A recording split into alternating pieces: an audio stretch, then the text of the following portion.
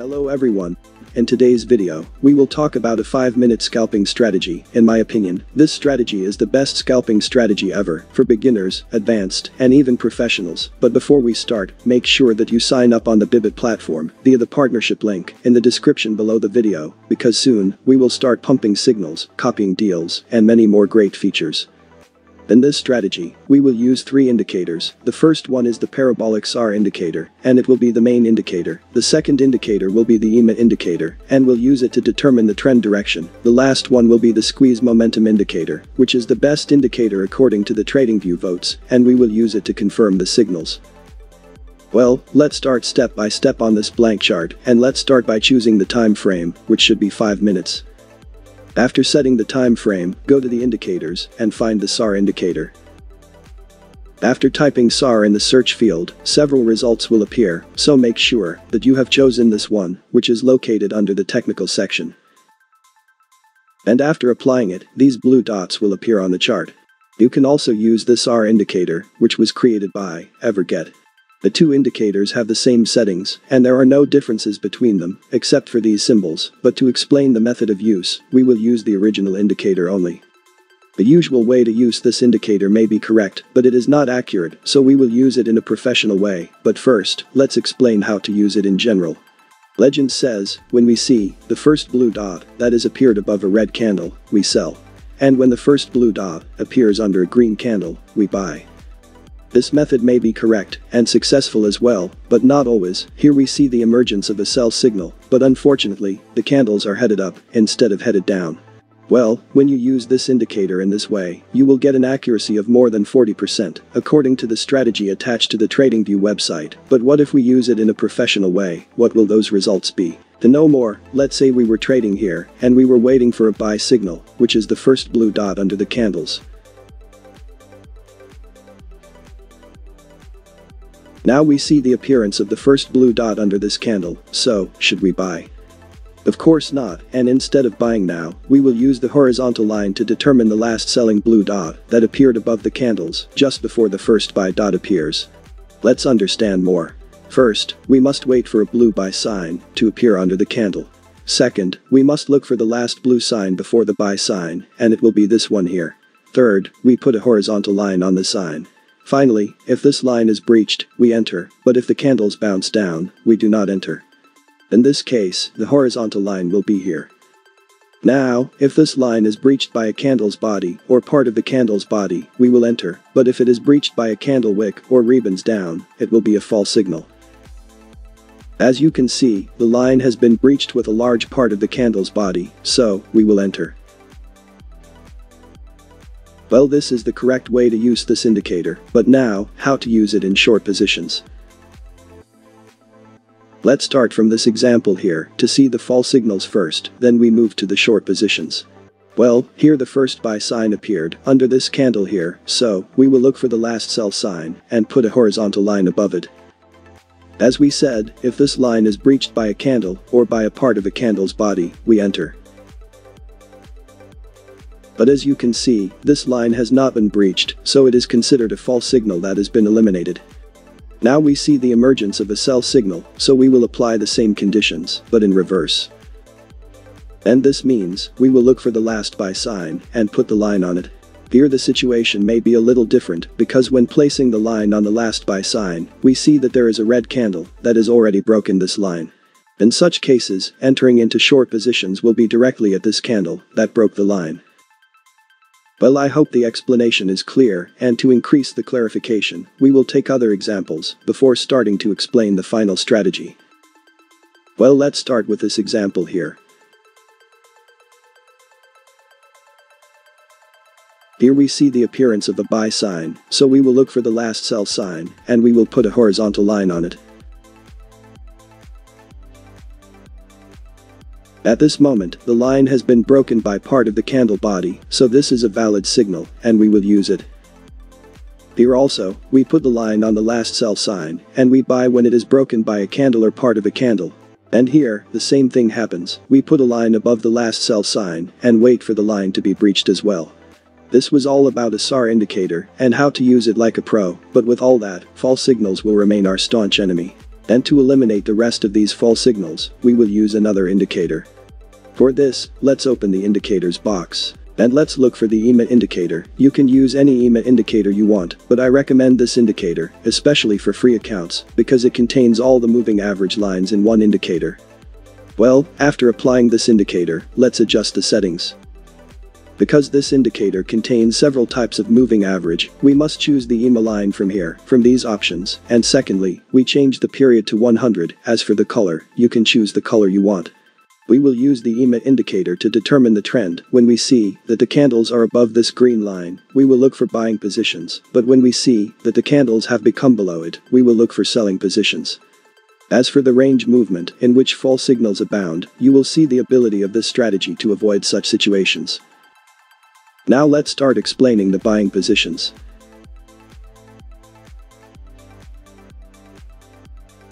Here we see that the SAR indicator has given a buy signal below this candle, and we also see that this candle has closed above the EMA line. In this case, we will look for a buy position, but before we buy, we must put the horizontal line in place, as we learned at the beginning of the video. After running the player, we see that this candle has broken this line, so with these conditions in place, we will enter directly into a buy position. And as you can see, there has been a good rise in the price.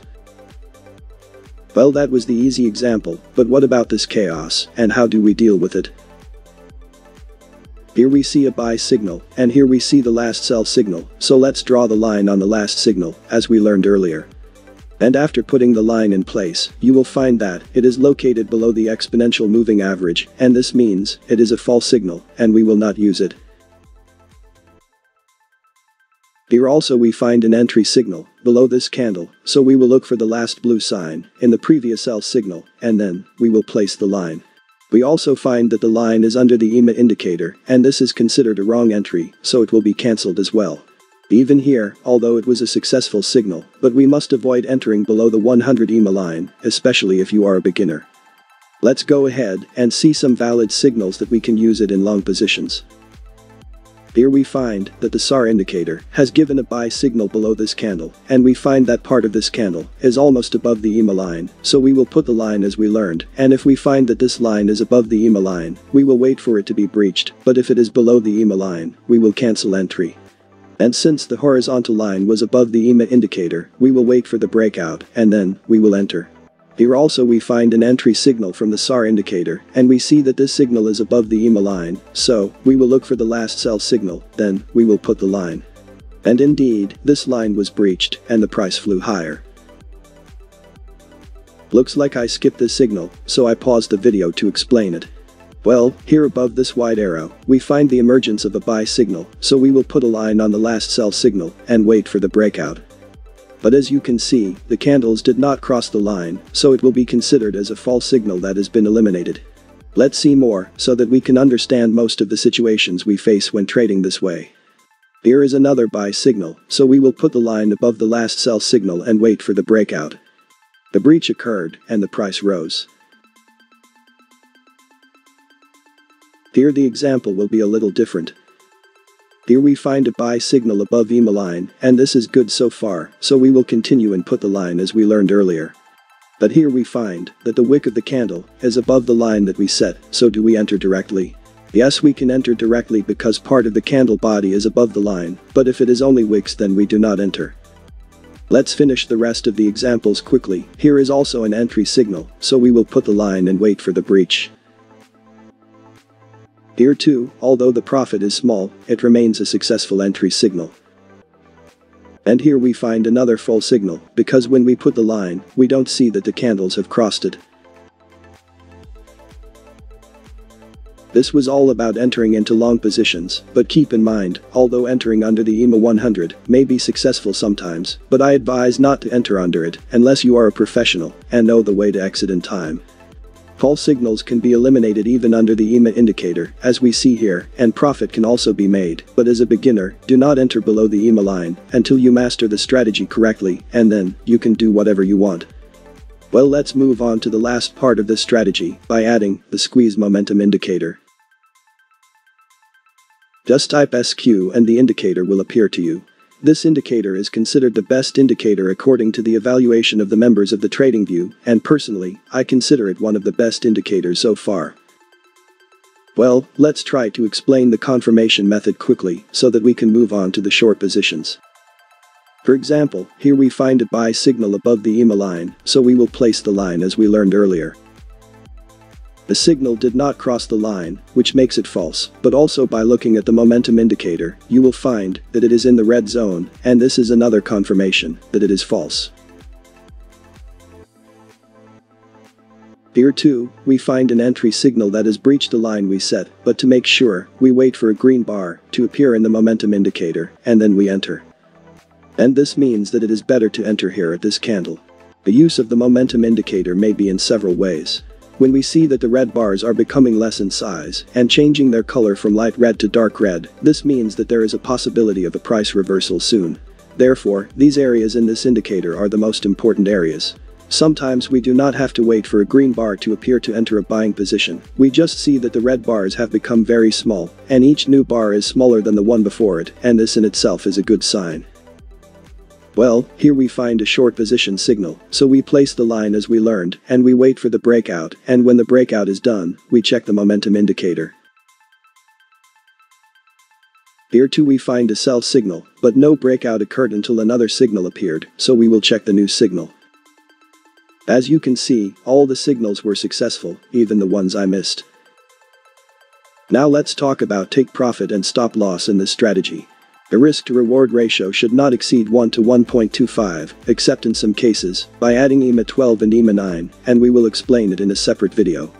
Well, after finding the entry signal and placing the line on the last exit signal, we will determine the take profit and stop loss. The stop loss will be under the last candle in the previous exit signals, which is the same candle that we drew the line above it. Also, since the stop loss candle is very close to the EMA line, the stop loss can be placed on the EMA line, or just below it. As for taking the profit, as we said, 1 to 1.25. And this means that the profit will be taken here. As we said, we can use EMA 12 and EMA 9 to continue taking profits, but for lack of time, I will explain it in another video. Well, let's take another example, because taking profit in this strategy may be slightly different. Well, here we found an entry point, so we will place the line as we learned, and wait for the breach, and the stop loss will be placed at the same candle that the line was above.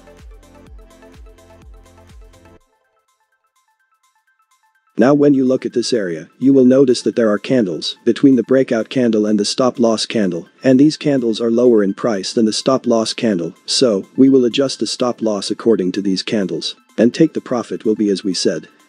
Here also we find an entry point, so we will put the line and meet the rest of the conditions. And the stop loss will be below this candle, which is the same candle that was at the end of the previous sell signal.